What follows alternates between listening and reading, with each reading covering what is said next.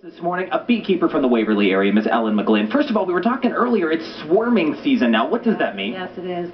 Well, the queen's laying a lot of eggs now at this time of year, so the population in the beehives are raising very rapidly. When that happens, they start losing space and they need to start looking for a new home. So half of the hive will branch off, and they might find a location on the end of a tree limb, and that's when we usually get phone calls from people getting all crazy about the killer bees hanging on the end of their tree limb. And you said your best bet, if you find one of those outside your home, to call your county's Beekeepers Association to help preserve them. Quickly, we're almost safe. We're safe. We're almost out of time here now. You're not dealing with colony collapse where you live in Waverly, where you do beekeeping. You're dealing with bears. Yes, and I know you had a problem with bears in your backyard here, and this is what happens when a bear visits a bee yard. They just munch right through the honeycomb, and a lot of times it's not for the honey, it's for the bee larvae, the protein that the bees offer them. So learning lots of interesting stuff, and we're going to talk more about colony collapse and the effects it's having across the country, and is it affecting beekeepers here at home. We'll tackle that coming up on WNEP2, plus some other interesting elements of the Everhart Museum we didn't tell you about. It's coming up your way on WNEP2. We're going to show you a new exhibit they also have here that's been kept under wraps.